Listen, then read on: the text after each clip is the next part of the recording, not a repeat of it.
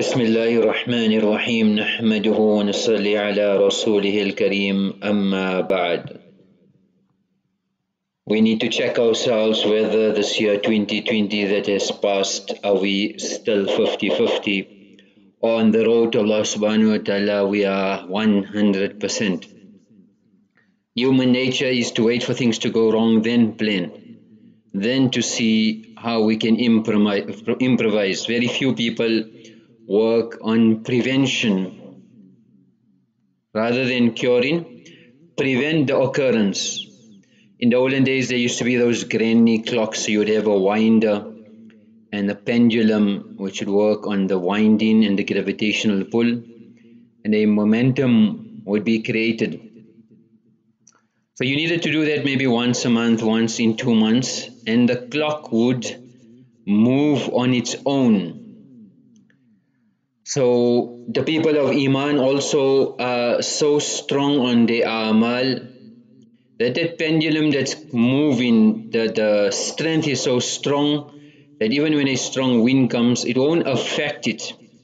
So we've been doing amal, our amal was winded up, the momentum was so strong that when conditions, halat, difficulties, etc. come, it doesn't waver a person, but actually it makes him stronger.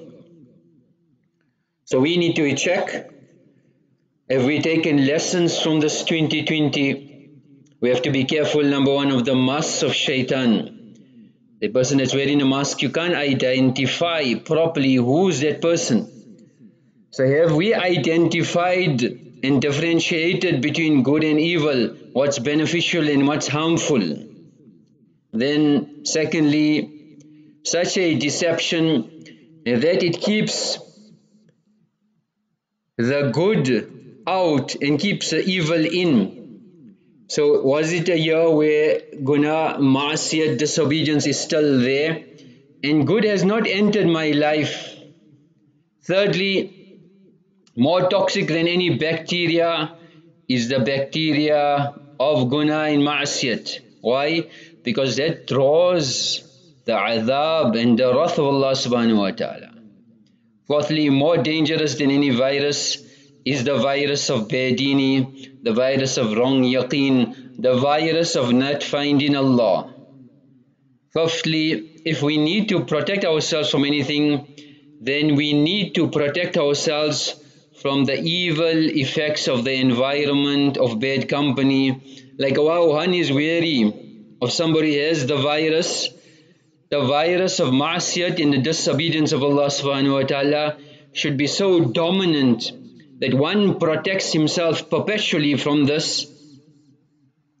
Number 6, if we are taking medication to solve this problem, to cure ourselves, then we need to take medication of the love of Allah and His Rasul, because the illness of the soul needs to be remedied. And lastly, if we social distancing ourselves, then we need to distance ourselves from nafs and shaitan. Inna nafsa la'ammaratun bisu. Naturally this nafs, this desires are inclined towards evil. Likewise shaitan, alladhi yuwaswisu fi sudurin nas, his prime objective is to take one and all to the fire of Jahannam. So the problem is when a person is standing high up and he is proud and he is arrogant, then he is not on his knees. So the solution is not standing up, but sometimes we have to be on our knees because we stand in with Allah. In a boxing ring, there's a objective and there's a challenge, because you're challenging somebody who you know you can win, you can overpower. So you don't need to go onto your knees. And when you're on your knees, it's game over. Here we cannot go in the ring with Allah. Before we get into the ring, we have to be on our knees, put our hands down and say, Hamare bas ki baat nahi hai. This is not my challenge, Allah. I need you. So here's our obedience, our ta'at, our connection with Allah subhanahu wa ta'ala increased, our distance in ourselves from ma'asiyat and disobedience, and we started to learn more surah. If I know from Alam Tara downwards, if I increased my Quran hifz, if I knew certain adiyah and du'as, masnoon adiyah, if I increase in that, likewise to achieve sifat hamida, good qualities, taqwa, tawadu, qana'at, or stay far from sifat radila, bad qualities, takabbur, hasad, pride, arrogance, malice, jealousy. Are we on the musalla in the masjid when the adhan goes? Are we awake in the darkness of the night? So, an example is like a father who has 6 sons. There is an obedient son who serves the father diligently. And even after fulfilling every requirement, he still apologizes and says, Maaf, I never served you how I supposed to. That's the first servant of Allah, the awliya, the mashayikh, the friends of Allah. The more they excel, the more they get closer to Allah, the more they cry, the more they apologize, the more they feel they're guilty. Then a second son who is obedient, he does everything the father wants to, but he thinks so it's enough. So he is contented on his achievement, that I've done this, I've done this, I've done this, I'm fine. That person is also at risk. The third son, he is obedient and disobedient.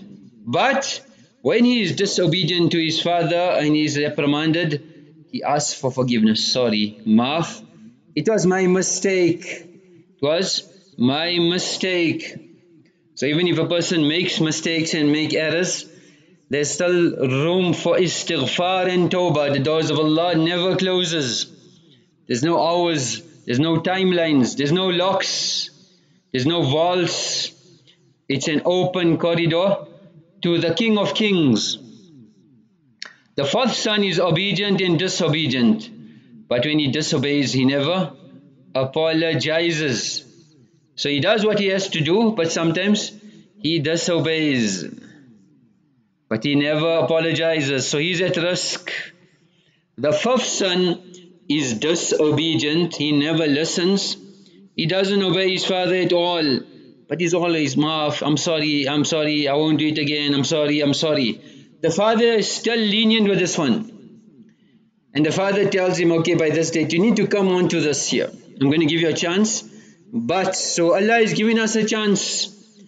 But before the death comes, we need to get our books in order. Then the last son who is disobedient, he never listens and he never apologizes. When he is punished, he increases in his disobedience. When halat and conditions is sent to a servant of Allah to bring him back closer to Allah, he rebels. He increases in his disobedience. He wants to make a point. You did this to me, I'll show you. I'll show you how bad I can be. This son is the worst of. So we need to be checking ourselves all the time. Otherwise we should not understand difficulties, conditions and halat only to be an adhab. إذا أراد الله بعبده خيرا عجل له العقوبة في الدنيا. When Allah subhanahu wa ta'ala intends any good for his servant, then Allah subhanahu wa ta'ala hastens the punishment for that servant. وإذا أراد الله بعبده الشر أمسك عنه بذنبه حتى يوافي به يوم القيامة. And if Allah subhanahu wa ta'ala does not intend good for his servant, then Allah subhanahu wa ta'ala holds on to difficulties and hardships in this world. Allah gives him respite and rope, and Allah subhanahu wa ta'ala takes him to task on the day of Qiyamah completely. Inna عِظَمَ الْجَزَاءِ مَا عِظَمِ الْبَلَاءِ. The magnitude of reward, the enormity and the extent of reward is directly based, is proportionate to the magnitude of difficulties. وَإِنَّ اللَّهَ تَعَالَى إِذَا أَحَبَّ قَوْمًا, when Allah loves a certain nation, ابْتَلَاهُمْ, Allah puts them into difficulties. فَمَنْ رَضِيَ فَلَهُ الرِّضَى, and whoever is happy what the decision of Allah subhanahu wa ta'ala, he will earn Allah's pleasure. وَمَنْ سَخِطَ فَلَهُ السُّخْطُ, and whoever is displeased with the decision and the decree of Allah, then he has earned the wrath and the anger of Allah. He qualifies for the wrath of Allah. So as servants, as believers, as people of Iman, we have to understand all conditions are from Allah. Wal qadr, the destiny and the decree of Allah, good or bad. For a believer there is no loss. As Hassan Basri rahimahullah used to say, لا تكره النقمات الواقعة والبلايا الحادثة, that do not resent the calamities that come and the disasters that occur. فَلَرُبَّ أَمْرٍ تَكْرَهُ فِيهِ نَجَاتُكَ, maybe perhaps something that you dislike, in that may be your salvation. وَلَرُبَّ أَمْرٍ تُؤْثِرُهُ فِيهِ عَتَبُكَ, that perhaps something that you prefer, you think so it's good for you, you think so it's beneficial for you, but actually it is your doom and your destruction. So the perception of insan is filled with flaws, and the decision of Allah is perfect. We need to hand over our flaws. Our thinking and perception is filled with flaws. Hand it to the being that is flawless. We do not know the wisdom and the hikmah of the decree of Allah subhanahu wa ta'ala. Al-Fadl ibn Sahl rahimahullah used to say, إِنَّ فِي الْعِلَلِ لَنِعَمًا يَنْبَغِي لِلْأُقَلَاءِ يَعْرِفُوهَا, there are blessings in calamities that the wise men should not ignore. There is blessing in the calamities that wise men should not ignore. They should realize and value these calamities. Why? تَمْحِيصٌ لِلذَّنْبِ, that this is a means of erasing sins. It is a means of giving one an opportunity to attain the reward for patience. It dispels negligence. It reminds one of the blessings at the time of health, how much bounties Allah had given me when I had health. When we lose that health, then we realize that value. وَإِسْتِدْعَاءٌ لِلتَّوْبَةِ, it calls one to make repentance, to make tawbah, to turn to Allah subhanahu wa ta'ala. وَحَضٌ عَلَى الصَّدَقَةِ, and it is a means of encouraging one to give charity and sadaqah to Allah subhanahu wa ta'ala. So we should make sure that these bounties that Allah has given us, yet let us utilize it properly, and difficulties when it come, let us do those a'mal that will increase the rahmah and the mercy of Allah, so that Allah feels pity on this banda. Let us get such a connection with Allah that Allah feels sorry and says, okay, you don't need this now. I've made your maghfirat, I've elevated your stages. I don't need to put you into any more difficulties. Let us clean our slates. Let us clear the chalkboard. Let us prepare accordingly based on the short life which Allah subhanahu wa ta'ala has given us. It should not be that we abandon this deen, we abandon the awamir of Allah, we abandon the sunnah of Janabi Rasulullah sallallahu alayhi wa sallam, we abandon the sohbat and the company of the ulama and mashayikh, we abandon striving in the path of Allah subhanahu wa ta'ala, and there are consequences. He was a frail old man who went to love what his son, and in that household, son, daughter-in-law, grandson, he used to tremble, eyesight blurred, stepping faltered. They used to eat at one table, but because he had shaky hands and his sight was not clear, the food would fall on the floor. When he grabbed the glass, the water, the drink would mess everywhere. So the son and the daughter-in-law became irritated with this behavior. So they said amongst themselves, we must do something about father. So we've had enough of the spilt water, spilt milk, food on the floor, noisy eating. So they put one table in the corner. They said, this is for grandfather. They told their son, this is for grandfather. And since he had broken the dishes, they had a special bowl for him. When the family looked at dad, when the grandson looked at his grandfather, he would see a tear or two drop fall as he sat alone. And if ever he did anything, they were very fast to admonish the father. The 4-year-old boy watched all of this in silence. And one evening before supper, the father noticed his own son playing with scraps of wood on the floor. And he asked the child, "Oh my son, what are you making?" The boy responded, "Oh, I'm just making a bowl for you and Ammi, for Ma to eat when I grow up. When I grow up, I'm making a bowl for you." And he carried on playing. But the parents heard this and they were speechless. Tears streamed down their cheeks. And they knew what had to be done. That very night, the father was back on the table. They helped him, they supported him, and they were understanding.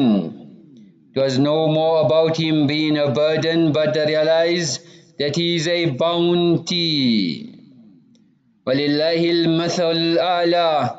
The old man is deen, and the bowl is the conditions that will come.